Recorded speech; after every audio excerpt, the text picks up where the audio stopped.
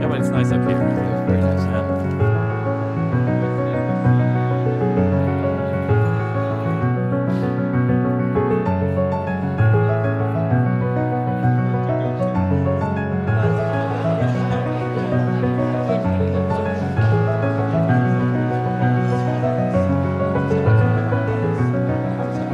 For the last decades, GDP growth figures have been the key criterion for measuring and driving our policymaking. But we have moved, and we know that we can no longer be naively optimistic about what growth can really provide. Growth can blind us, as we saw with the financial and economic crisis. Growth can stagnate, as we see with the discussion about the secular stagnation. And growth can generate inequality, which in itself is not good, but which can also undermine growth.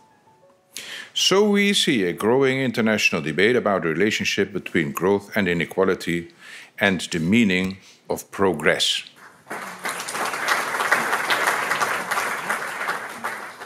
Of course, we all know that some income dispersion is a basic characteristic of market economies. It provides incentives to invest in human capital, in new ideas, products, as well as to undertake some risky ventures being an entrepreneur. Larger income inequality undermines the foundations of market economies and lower economic growth. Our estimate is that the rise in income inequality between 1985 and 2005 may have knocked 4.7 percentage points off the cumulative GDP growth of OECD countries.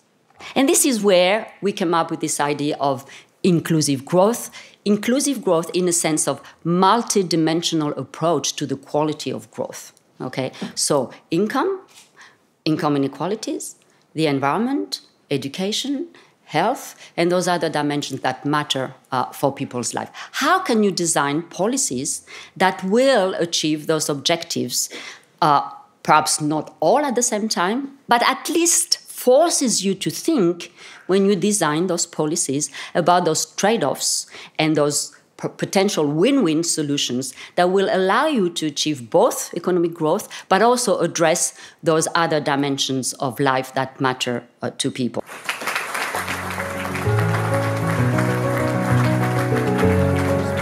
Your experience in the United States, how does migration and mass immigration? 40 years ago, 50 years ago, there was a strong belief in trickle-down economics. If the economy grew, every sector would grow. The market would take care of it.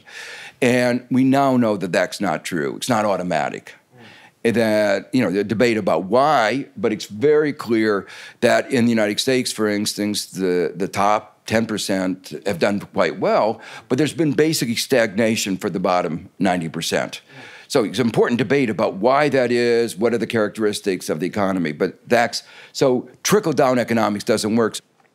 I think we have much more pressing problems. We have the problem of an aging society that is not really aware of the fact that we have had a lot of luck during the crisis. Our product portfolio, if you like, was not really challenged. German cars have been in demand after the crisis as well, after it subsided. But whether the next crisis won't be one where German products are not really very much coming under pressure, and we have to restructure. The Spanish had to restructure because their housing sector is something that is not really in a prosperous state any longer. What if the German manufacturing and car sector comes under pressure? We are not really prepared for that. We are not very well prepared for adapting to the new digital age. So these are the challenges that you should address.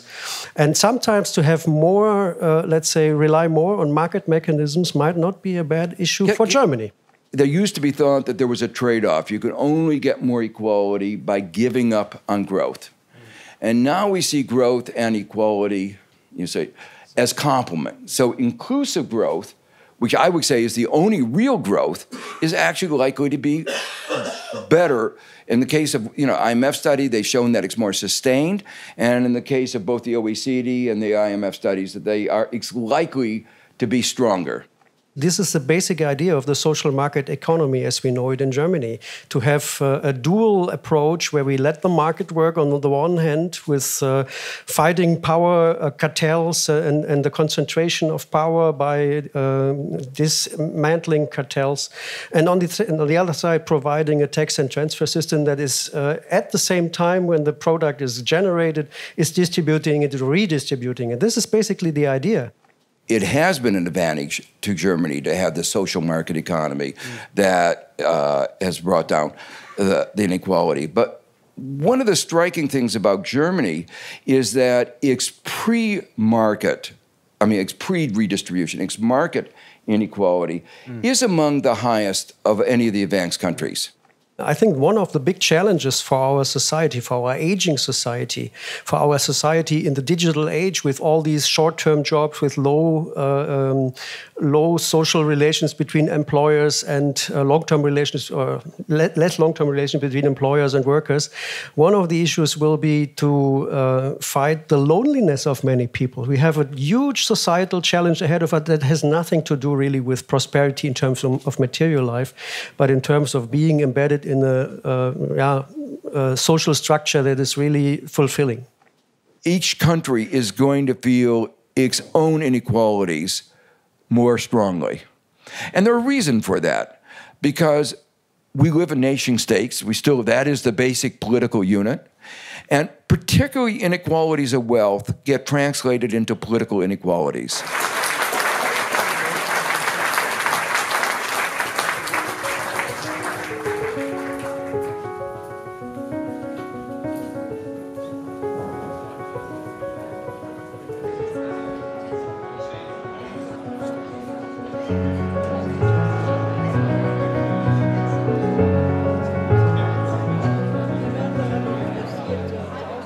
The concept of inclusive growth is gaining momentum.